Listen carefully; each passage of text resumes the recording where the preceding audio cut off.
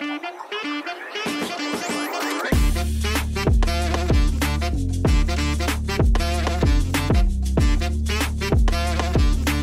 I hurried opened it, and when I opened it, I started crying. I made sure to hurry call my mom, and she's like, "What happened?" And I was like, "I got accepted," and she's like, "Oh my God."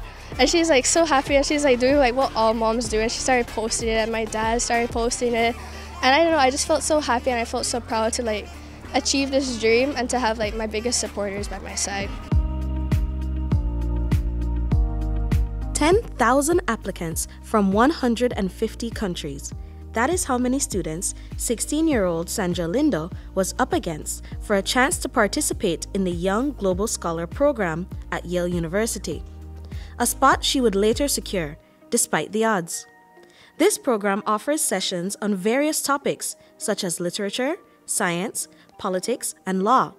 Sandra, a third-form humanities major at Belize High School, decided to apply to the law program. I currently got accepted to Yale Young Global Scholar, which is a summer program at Yale in New Haven, Connecticut. And there's 4 categories, but the one that stood out to me the most is politics, law, and economics, as it's something that I want to do in the future. And I thought that this would be a great experience because in my freshman and sophomore year, I did some dual credit courses, and I did criminal justice, and that really solidified my dream and saying yeah, I really want to become a lawyer. Sandra recently participated in the HACIA program, which is the Harvard Association for Cultivation of Inter-American Democracy.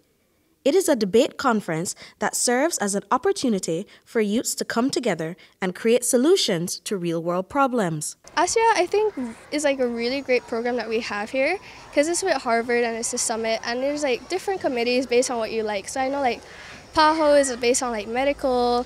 You had CELAC, which is based on issues that are happening, and I knew they were doing poverty for women, reproduction care, but I chose court, and I did court last year as well, and it's just to help learn the foundation of what it's like to be in a court and the simulation of it.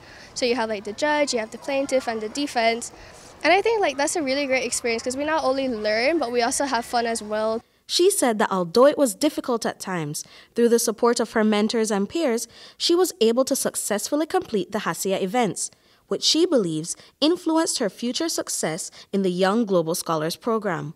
Countless days where we're working on these papers, getting all the research, all the notes, and I feel that's really going to help me with this program because it's going to keep me organized, and I'm going to, I guess, have an understanding of what the law is thanks to this program.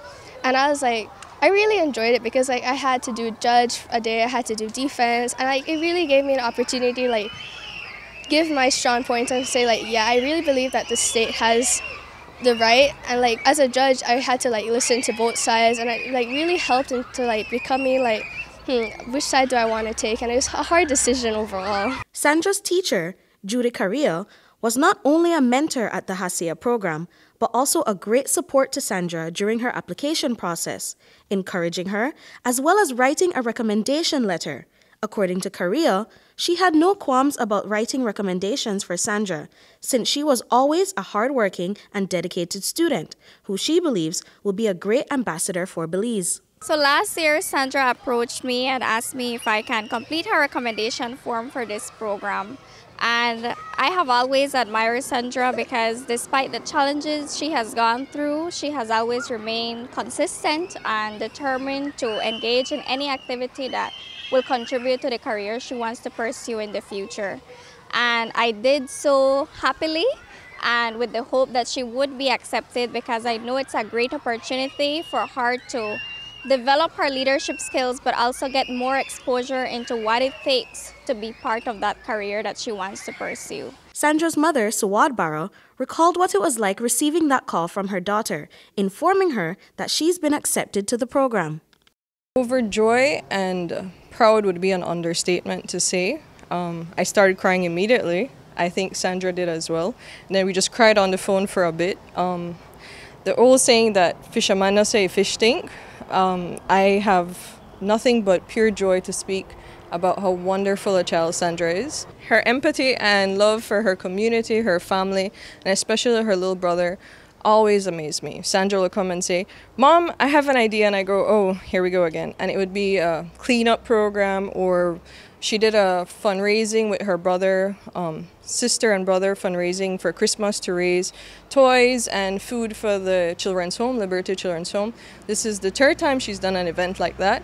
She does cleanup, she does everything under the sun. Sometimes I say, take a break. Barra said that her daughter has always had law influencing her life, as both parents and several family members are lawyers. She is a lover of the arts, she's a lover of Belize, and she comes from a long line of law-influenced people. She has grown up around lawyers. She's seen her dad go study. I've studied from here, long distance. She's been with Senior Counsel, Dean Lindo, who has been a role model for her. And she always says the term, touch your brother light and watch the field because of him. So she'll watch and say, I think I want to do this, and think is not in her vocab. She goes and straight on, head on. Sandra hopes that she can attend Yale as a student one day, but is open to keep trying for other schools as well.